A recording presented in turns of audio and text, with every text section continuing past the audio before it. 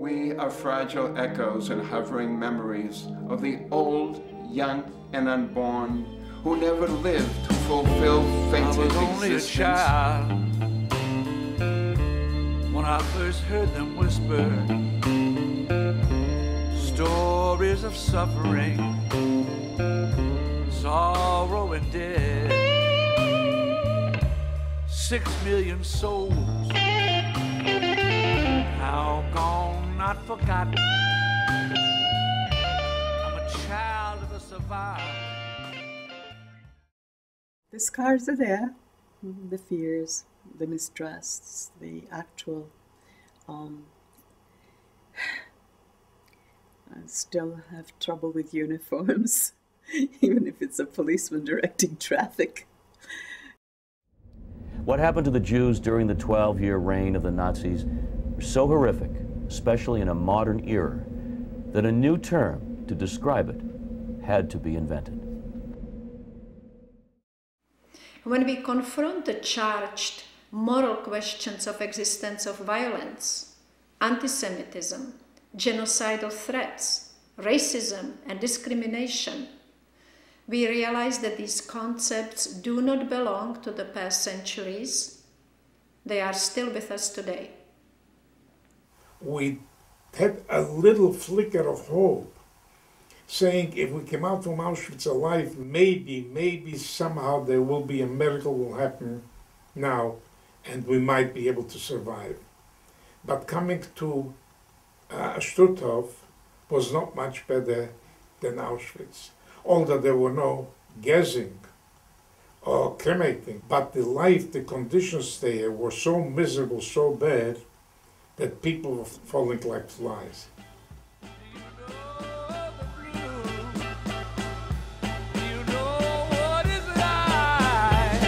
They hear the cry of 6 million Jews.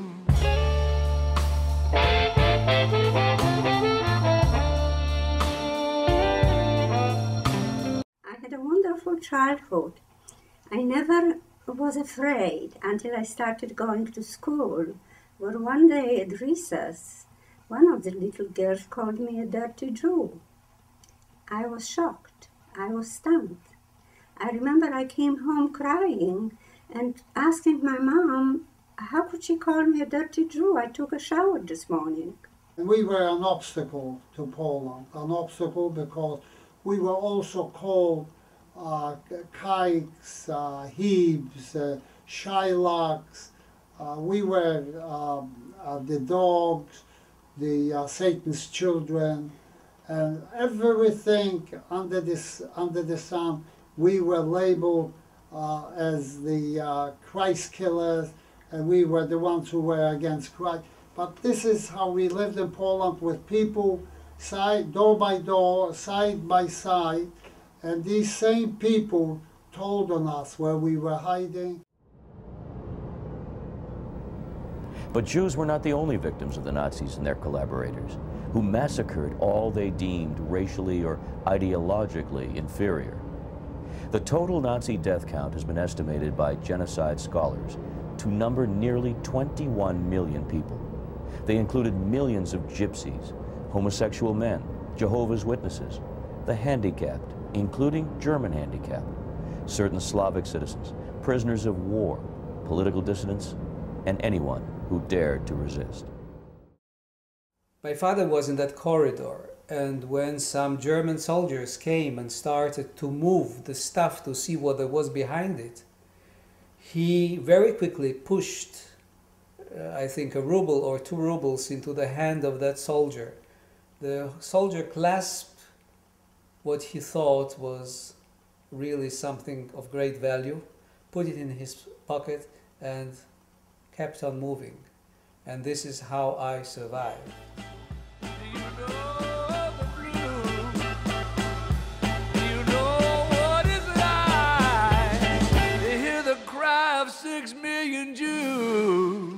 I understand that I is the blues man.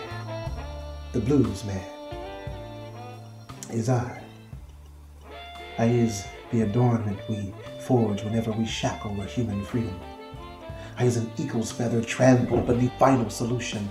I is the shamed thighs of all raped women demanding their rapist's death as my retribution. Blues man, I is a black boot-stepping, goose-stepping, stomping down the doors of scapegoats. Blues man, the screaming stream of ash that blackened the skies above Bergen-Belsen, Dachau, and Auschwitz. I is the knocking, I is the door, I is that voice both harsh and warm. I is the last bit of will your pain cannot kill, that fine thread of life in life's tapestry of storms. Listen to the jangling discord of my sonata, and hear within its pale blue murmuring this thin cry of hope. Listen to the single flower fighting while sighing her way through the cracks of concrete, and hear I split wind and cheat death with this breath of human survival. I is the blues man. The blues man is I. I and my two brothers were placed in the camp and assigned to work. It was toilets. I was assigned to Kanalreiniges, and that was meaning cleaning the toilets. We worked some in the weaving factory and some unloading coals. We knew Marcel Goldberg, whom was making the list. He actually was a friend of my father, and he and his wife and sister shared our tiny room in the ghetto. And so he put my mother and me on the list. And we went to work for Oskar Schindler. So we were taken away out of hell. We were grabbed away from a sadistic, brutal murderer. And we went to Amalia, which was heaven. How do we ever begin to mourn the generations never to be born? A leader, a hero, an heir to a nation, a builder, an artist, a healer, a clown. The cures undiscovered, the music unwritten, all the dreams undreamt or shattered or broken, unimagined treasure, the losses unmeasured, unwept for, unspoken. There was a storm on the ocean, and we see the dead for our eyes. Finally, with God's will, 6 days on the ocean, without bread, without nothing. The lice was eating us up. So my parents decided they would take a chance. What they did is they timed the guards that were guarding the barbed wire that was surrounding the ghetto so that they would be able to go to the barbed wire and dig a hole the size of a 6-year-old so I could escape. They managed to do that at the risk of their lives, of course.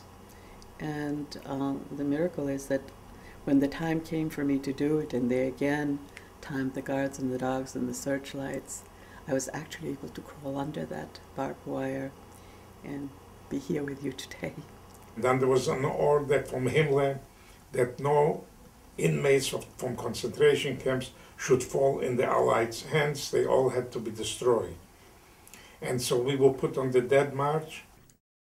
I slipped into the ditch alongside the road, lying face down in the snow, motionless. There was a zealous guard who did shoot me, but maybe because of the dark, he shot me under the arm. The bullet got stuck in a rib and the blood spread over the snow, which was good because nobody else attempted to waste a bullet for somebody who lost that much blood. The Russians came and liberated us. And all of a sudden, I did not have to be afraid. However, we were afraid of something else. We were women, and Russians were starved for sex. And of course, we were young. And we were afraid of them. Not afraid of being Jewish, but afraid of being violated by the Russians. Folk dancing purifies me, cures me of my sadness, cures me of depression. Folk dancers have no prejudices.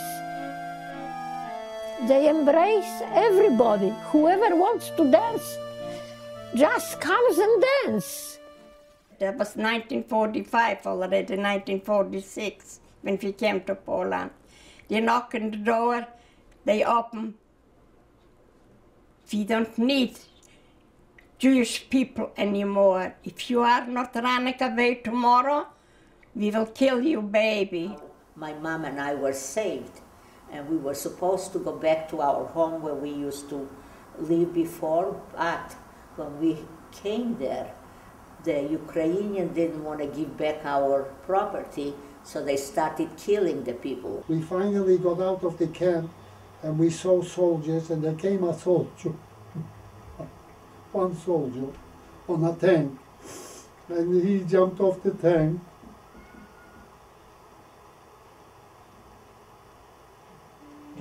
He jumped off the tank, and he gave me a little food that he was eating out of a can.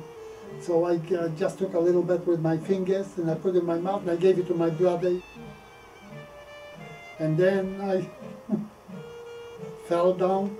I fell down to his feet, and I kissed his boots. And he tried to pick me up. And he gave me a flag, 48 stars. I did not know it was a flag. I thought it was a handkerchief, because I was crying to wipe off my tears. Later on, after he disappeared over the horizon, I saw a flag. When the Americans came, they brought the flag to the Dachau camp like they brought the flag to all the other places where they went. I was saying that I must go to America, where these people are coming from. Such compassionate people, such sensitive people, but yet they knew how to shoot and they knew how to be rough and tough. How were they like that? How did they manage to get like that? There were 3 prisoners of war in that camp. And one was black, one was British, 2 were American. And as soon as the army, liberating army, came in, they put uniforms on these prisoners of war. And I honor all liberators with that poem. My Black Messiah. A black GI stood by the door. I never saw a black before. He'll set me free before I die, I thought. He must be the Messiah. A black Messiah came for me.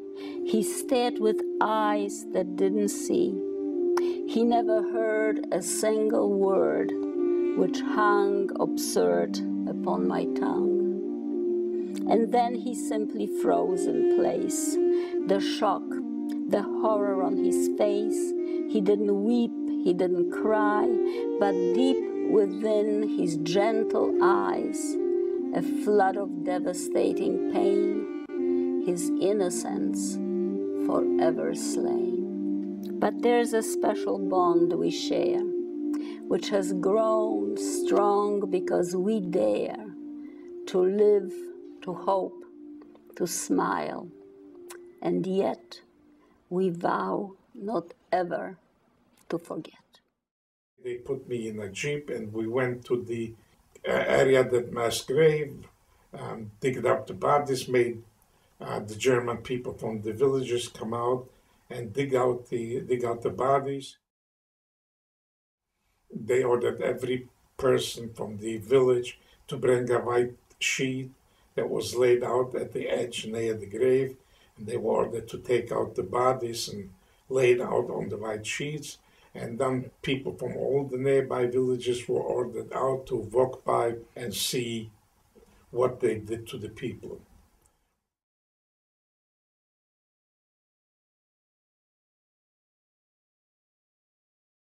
Colonel Sparks, the battalion commander, his lead elements were on tanks, and they had already passed the town of Dachau when he got this order.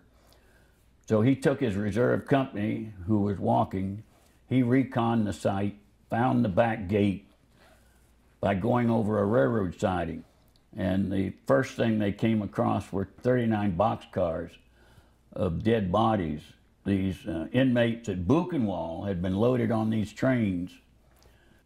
8 trains, about 40 cars in each train, roughly 3,000 to 4,000 inmates from Buchenwald. 1 train per day for 8 days, and the last train was loaded on the 9th of April, and the camp, Buchenwald, was liberated on the 11th. That's how close they came to interrupting this, moving these inmates out.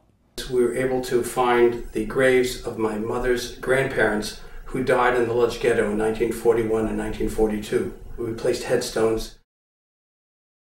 There are people today who want to deny that the Holocaust existed, or that they may have died from disease or from malnutrition or something. We saw it. We were witnesses to this. General Eisenhower made a very strong point that at some point in the future people will deny it. It has to be remembered so that it doesn't happen again, not only to Jews, but to any people who are suffering from genocide.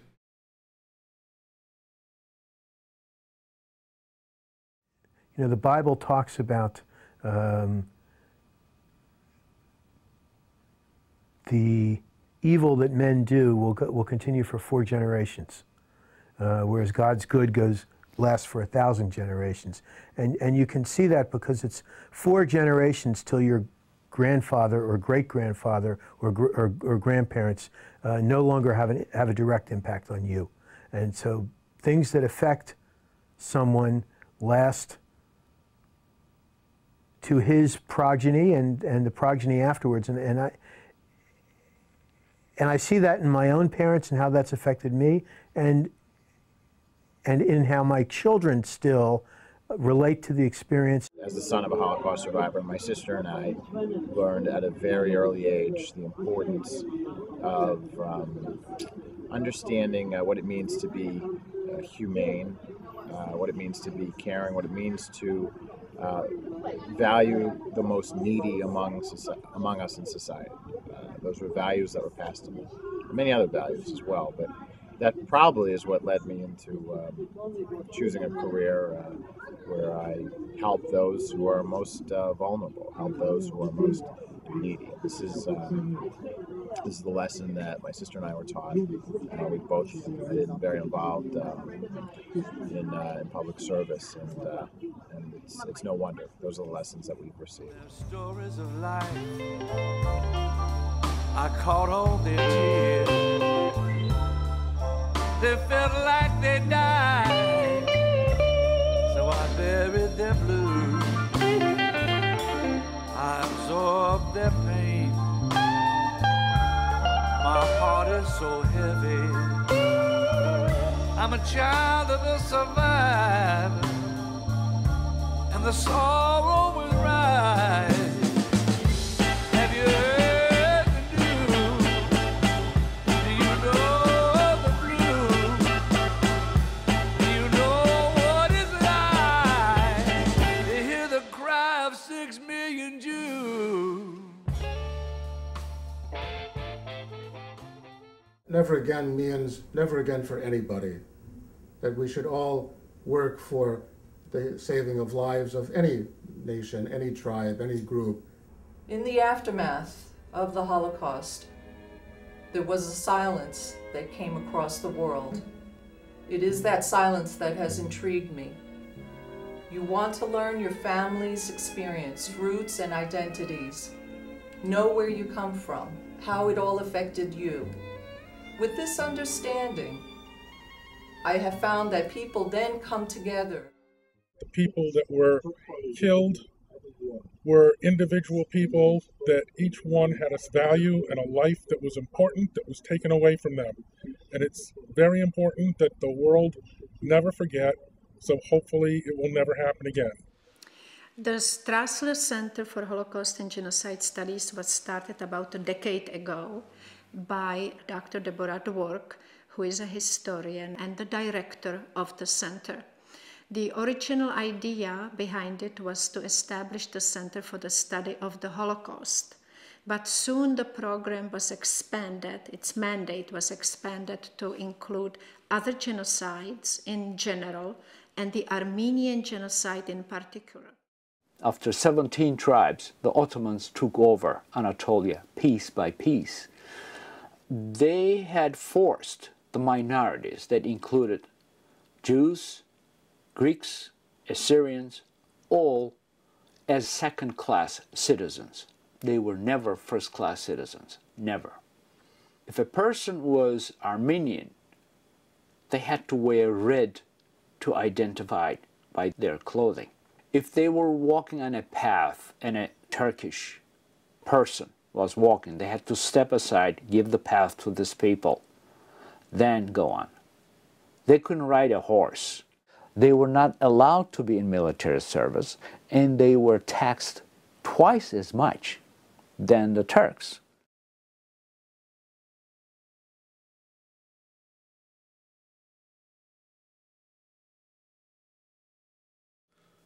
Germans, they called the Armenians vermin.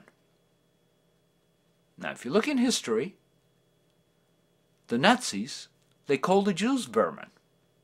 Sounds familiar, doesn't it? Same training, same vision.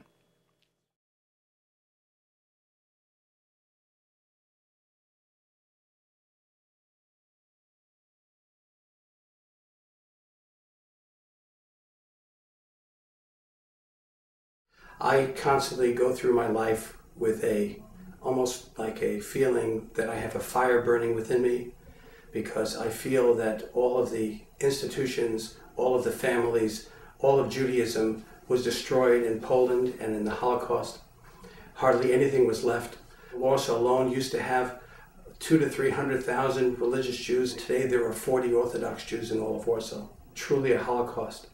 And I feel that it's because of the sacrifices of the prior generation, my parents' generation, that have taught me that we have to do everything we can to rebuild our institutions and rebuild Judaism to make it even bigger and better than it was in the past.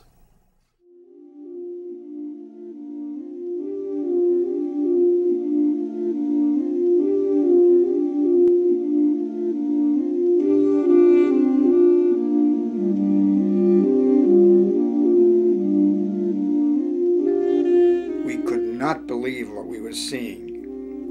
The still burning bodies were strewn about with their scorched, striped clothing. My mind was numb, and all I could think of was that our chaplain was not a Jew, and someone has got to say Kaddish. On my left were the poor smoldering souls on the ground in front of the huts. Not one was alive, and on my right the piles of starved to death, dehumanized skeletal bones awaiting the boxcars to take them to the Evans in Dachau. And so, as I walked from hut to hut, I began to daven Kaddish. Yiskadav Yiskadash Shemei Rabah, B'yol Mor Divro Chivasei, Yamlich Malchusei, B'chayechon u'v'yomechon u'v'chayei d'chol Beis Yisrael, Ba'gola u'v'zman kori v'yimru Omei. Yehei Shmei Rabba Mevorach Li'olom Me'ol Mayo, Yisporach v'yishtabach v'yispoar v'yisromam v'yisnasei, v'yisadar v'yisaleh v'yisalol Shemei d'kutsho brichu, Le'elo min kol birchoso v'siroso tush bechoso v'nechemoso damiron mi'olmo v'yimru Omei. Yehei Shlomo Rabba min Shemayo, v'chayim aleinu v'al kol Yisrael v'yimru Omei. Ose shalom b'bromov hu yaseh shalom, aleinu v'al kol Yisrael v'yimru Omei. I used to say, never again, 30 years ago perhaps. And I don't do that anymore because we have not learned enough from this history. we are repeating the same horrors. We are repeating genocide, and I am very upset. On the other hand, if we didn't do what we're doing, it might even be worse.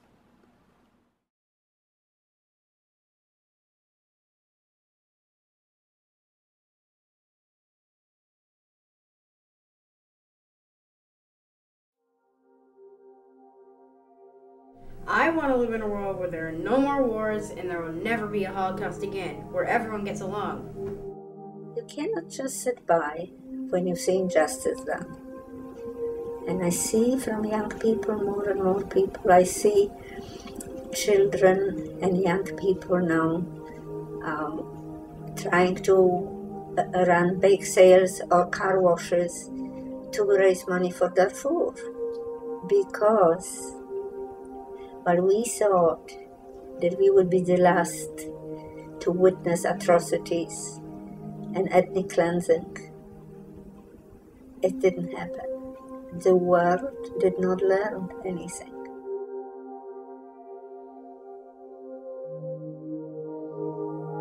This film is a portrait of the ongoing legacies of those still among us, those without even the graves of loved ones to visit, those who courageously continue to live their best within the walls and chains of the stark, unforgiving past. Their stories must be told. Their histories must never be forgotten. As genocide continues in our modern world, may the lessons of the Holocaust, the memory of its victims, and the bravery of its survivors and witnesses teach us to always strive toward the achievement of peaceful human coexistence. We're here. Our seeds are planted in the land.